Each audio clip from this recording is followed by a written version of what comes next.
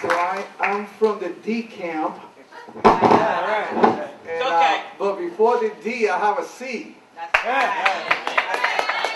I'm a Christian. And so that's what I go by.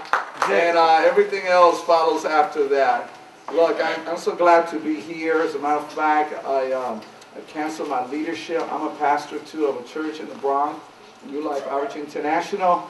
And I canceled my leadership meeting tonight. I said, I can't be there. We have a lot of stuff going on. We just went to our third service. We're getting ready to start our fourth service in May. We have a lot in our plate. But I felt an imperative, a drive to be here tonight. And I want to thank all the pastors and the priests that are here present. Can all the pastors please raise your hands and let us know that you're here.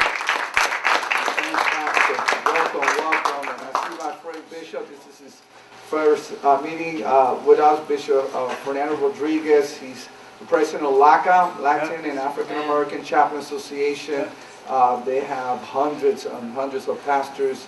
They're a part of the organization. I said, you got to be here tonight because we're trying to rally the troops. And I know some of the things that were spoken, I was told that was said already about the plan. The strategy is only as good as we follow it. We have to put healthy pressure because believe me, the other side is putting unhealthy pressure on the council members. And here's what we're dealing with. It's the spirit of intimidation. And so they think that they're more on their side than on our side. And you're so right, a council member. You know, it's funny. We met each other before we were elected. And we had almost no chance of winning. But how many know that God is full of surprises? So when I saw him again at the council, I said, like, you know, I know you. And he goes, yeah, I know you too. And we figured it out, and it was just great for such a time like this. And so, look, beloved, tonight we got to rally the troops. We have a strategy in place. But next Sunday, we have to appeal to our congregations. We have to let the other pastors know. And then for the march, we have to show up. We can't show up there with 20 people because that's not a movement. That's like, you know, we just barely showed up here, and that's just not going to cut it. We have to show up in masses. We got to talk to our congregations. We have to let them know the urgency of this. We're talking about lives. I was thinking about it today. What the ramifications of this? We're talking about 7,000, at least 7,000 children that are being saved. You know, before I came here, my wife was running a cell group in our condo, and one of the ladies, they were asking, where are you going? I said, well, you know, I'm going to save such a one like this because one of the members is pregnant. And she was thinking about getting an abortion. She's, you know, she's barely new in our church. She just came to the Lord, I think, about a week ago. And before that, she was just, you know, just getting assimilated, getting to know. There's a lot of people out there who are very confused. When 78% of all abortions are being done among minorities, and 72% of all the centers are located in urban areas, you know this is strategy being done here. And I'm not one to, you know, I'm not one to go extreme about things, but the obvious is the obvious. And we're losing, like it was said by previous pastors in other meetings, we're losing future pastors and prophets and evangelists and doctors who are going to come out with the answer for cancer. Future elected officials. We're talking about thousands of people, and whatever happens in New York, ladies and gentlemen, the whole world watches what happens here. And so we must make a stand. This is our moment. We cannot go to sleep.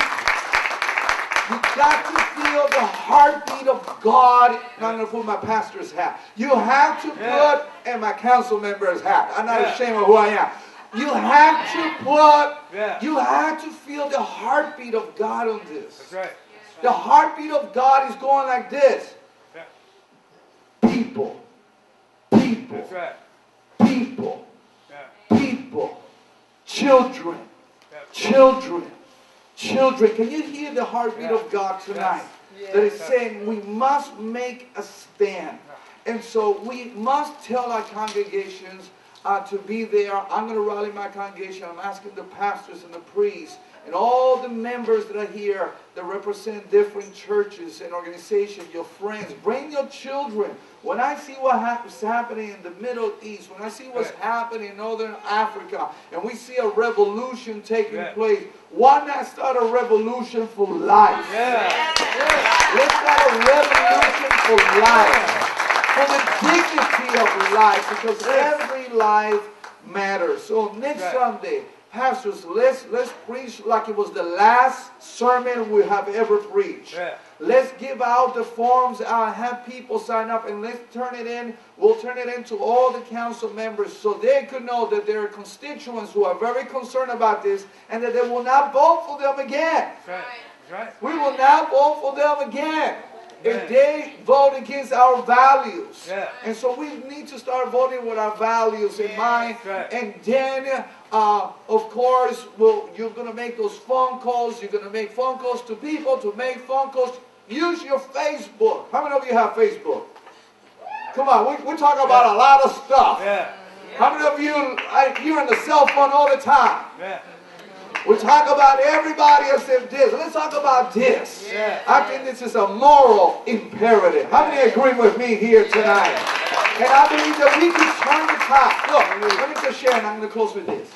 If they're getting desperate enough to go after those who already say no against this bill, it tells me, right, council member? It tells me that they really don't have the votes. And there's a couple of them that they're just on the fence.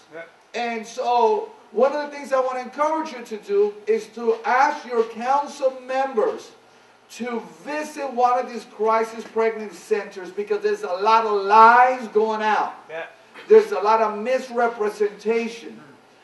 There is false information. Some people just disseminating wrong information, but they don't even know they're giving out wrong information. So I'm not even going to question some of the people's motive, but the information is wrong. Somebody once said, behind every sin there's a lie. That's right. And so we got to bring down every argument. Every argument against what is taking place here. So please, contact your council members. Rally the truth. Let's get on this together, because I know that if we unite together, no one can stand against the church of the living God. The sleeping giants about to rise. God bless you.